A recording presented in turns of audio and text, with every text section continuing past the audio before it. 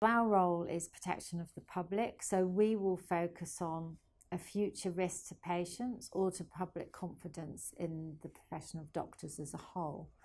If, on the other hand, you want to understand what's happened about your care, you want an apology, often the best place to get that is the healthcare provider that provided the care.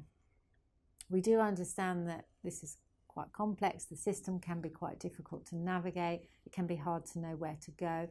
So our website provides a lot of help and support around what types of things that we would deal with and what types of things other groups will deal with and where to go. Anna, as you know, the Regional Liaison Service, of which I'm a member, we do a lot of working with doctors, talking to doctors of all grades and at all stages in their career. And so we get a lot of questions about our fitness to practice processes. One of the questions that doctors ask us is there's a perception that the threshold for GMC investigations is quite low.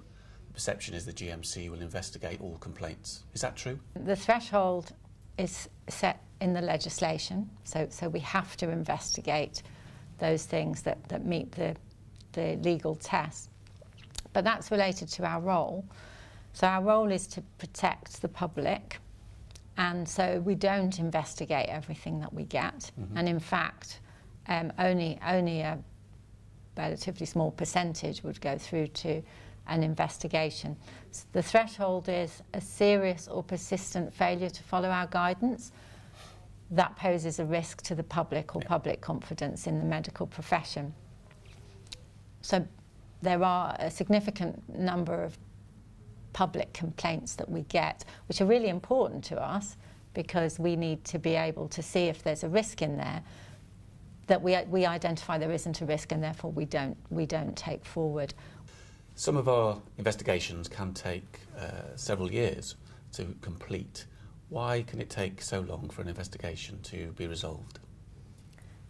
So, as well as the law setting out what types of cases we need to investigate, it also sets out the steps that we have to carry out if we're investigating.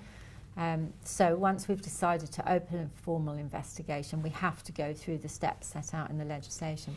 Even if all that goes very smoothly, that takes a minimum of about 6 months. In individual cases, there can be additional delays. We do need quite a lot of information from other organisations, and we do need to write to patients and others asking for information, and sometimes we don't get that back straight away. Sometimes we receive new concerns when we're part way through the case, and of course that means we have to go back and look at those. So those types of things can cause further delays.